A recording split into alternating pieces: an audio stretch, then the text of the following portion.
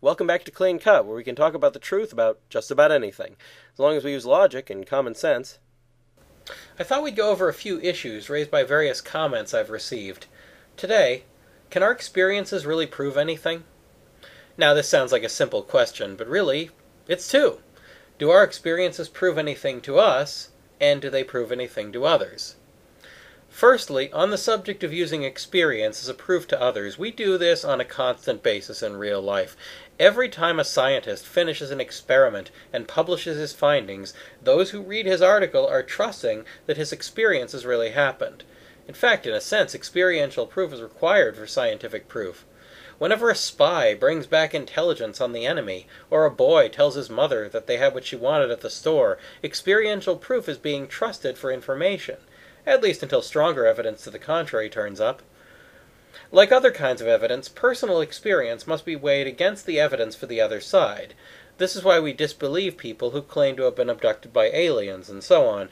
There's simply too much evidence against their claims being true.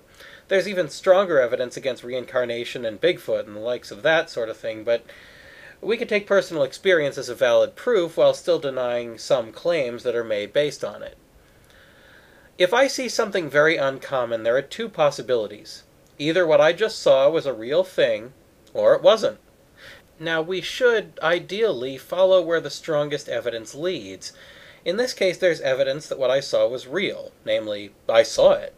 There is no evidence that what I saw was not real, therefore the weight of the evidence is on the side of it being real. Simply because it is theoretically possible for my senses to be wrong doesn't cast doubt on the reliability of my senses. You'd need evidence to support a claim like that. Without that evidence, there are a lot of things that we're fully rational to believe even though it's possible for them to be false. For example, we believe that the physical world is a real place and not just some figment of our imagination. Yet there's no way to utterly prove this.